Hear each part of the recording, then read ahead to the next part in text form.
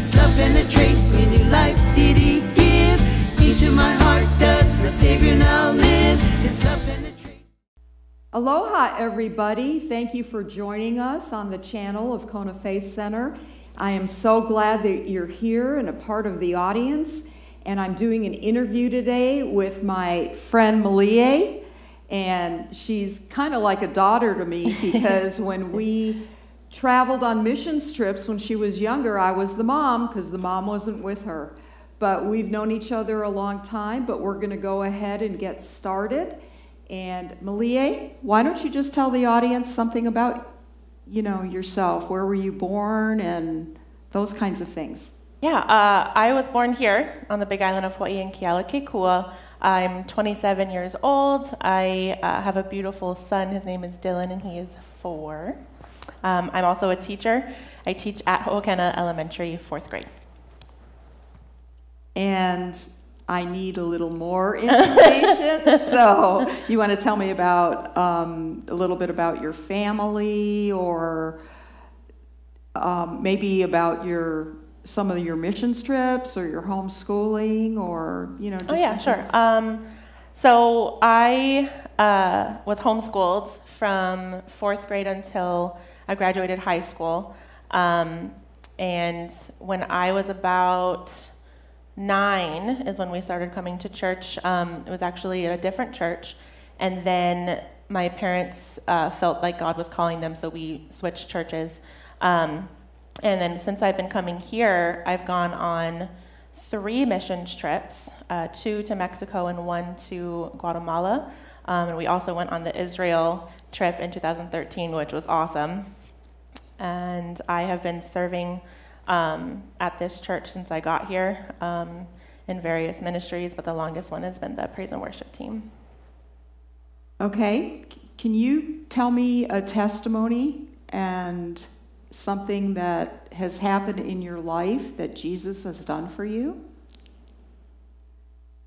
There are very, very many things, obviously. The number one thing that he brought to my attention for this interview was the fact that he has shown me, and over again shown me, how much he loves me and how valued I am and how much worth I have.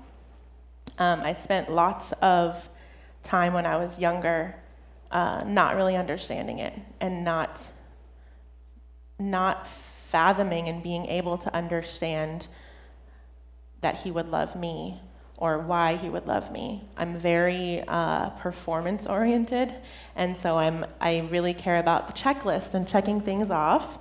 And so I had this mindset of, if only I can achieve this, if only I can get straight A's or do well in my job or all of these different things, then I would be worthy, and then I would be able to, receive his love and feel like I deserve it. Because of those feelings of inadequacy, I would put myself into not great circumstances, and while it's cliche, I would look for love in the wrong places. He showed me over and over again, though, that there's nothing that I can do or not do that will make him love me any more or any less.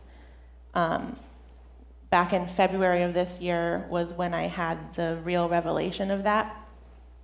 I was actually here for an ILT thing for the teachers, and Pastor Jason was here, and we were reflecting on my achievements and talking about how well I happened to be doing with raising Dylan and teaching and growing in the worship team. And as I was driving home that day, I was reflecting on that myself, and you know what, I am doing well. And Holy Spirit so gently told me, yeah, you are, but that's not why I love you. And that hit me really, hit home. It hit me really hard. I think I cried the rest of the way home. But since then, it's just this understanding, and not in my head, but in my heart, that he loves me and that I'm worth it regardless of what I do or don't do. That's awesome. And I'm so glad you got that revelation, because we all need it. as young women, it's difficult at times, but Jesus is so good.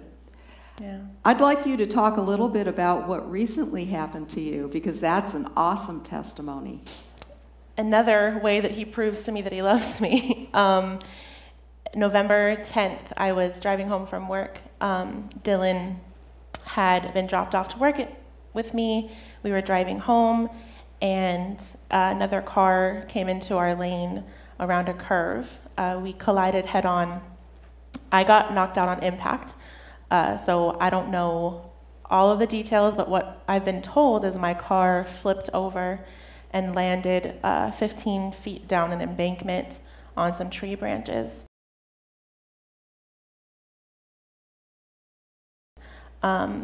We landed upside down, and I woke up hanging from the seatbelt.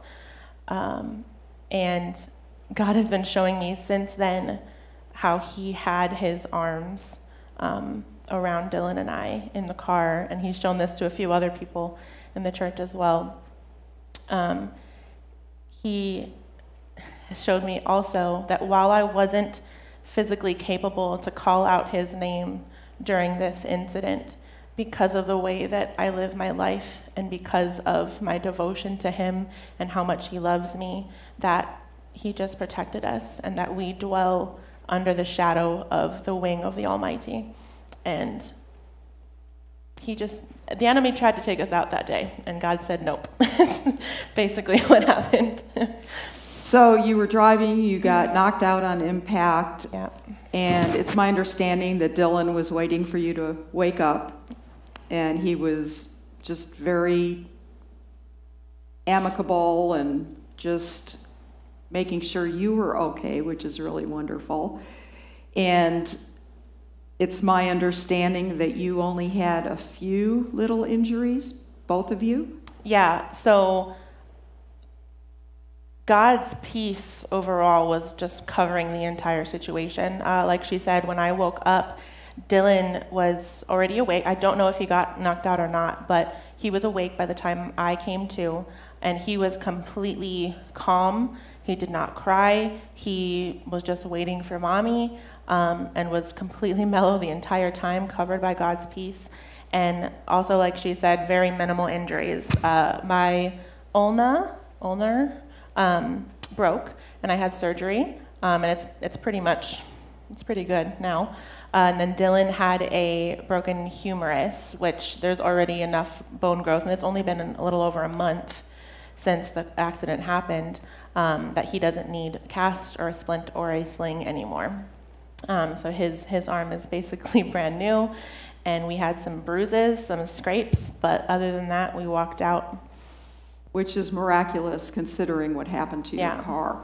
Oh, completely totaled. Completely totaled. Are Not you guys to able to put the picture up? I don't know if we can do that or not, but we'll look into it.